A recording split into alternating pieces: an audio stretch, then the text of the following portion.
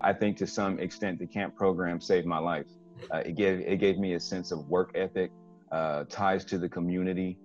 It gave me another sense of worth. With that, though, I do believe that the camp system has its challenges and has its flaws. I was not only doing wildland firefighting, I was doing search and rescue. I was doing fuels reduction projects, clearing up the forest. I was building baseball fields for children.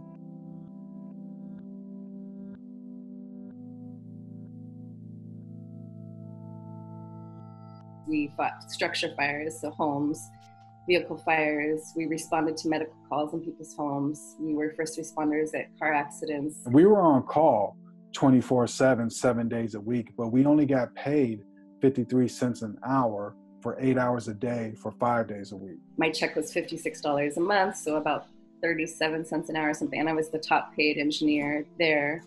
CAL FIRE is currently hiring for the firefighters that are not incarcerated in camps.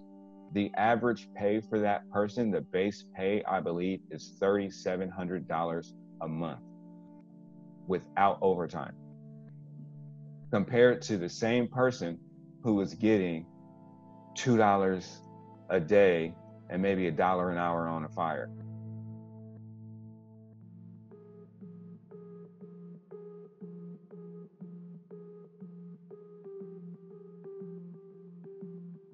COVID prompted leadership to step forward and release people that were safe to be in the community. Like, we should have done that before COVID.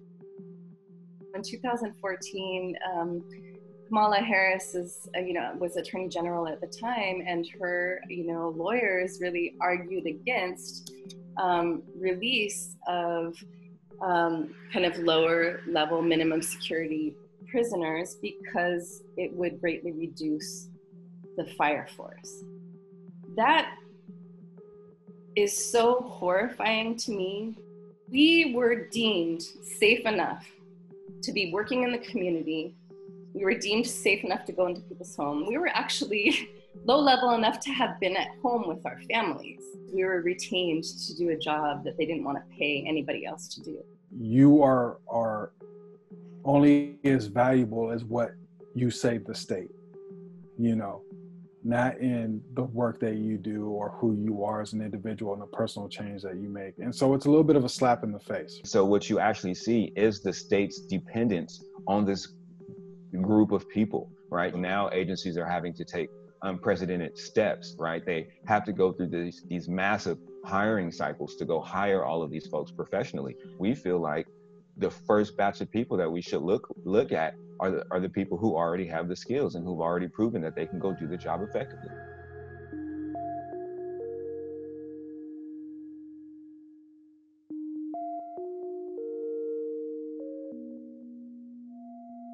There's only a few narrow pathways for people to transition into this space. The possibilities looked like, CAL FIRE seasonal work, which was remote and pretty low pay, and you dispatch for months at a time, which doesn't make sense for folks that are on parole. It doesn't make sense for someone like me who just spent 7 years away from my children. We would not be eligible to work at any municipal fire department because we had restrictions from getting EMT licensures. You need 7 to 10 years of clearance from all charges and probation and parole before even being considered for the license. And then once considered, there's a high probability of people to get denied.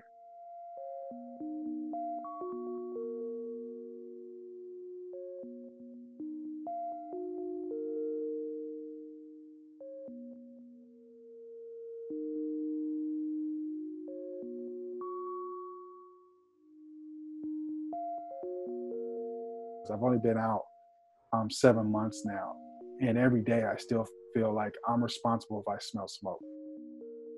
I would ask people to recognize that the folks who are currently in fire camp have already been deemed and are currently working as public servants to the state of California. Leadership needs to sit down and really restructure this program, and we need to figure out how do we expand the firefighters in California while not perpetuating a system of slave labor.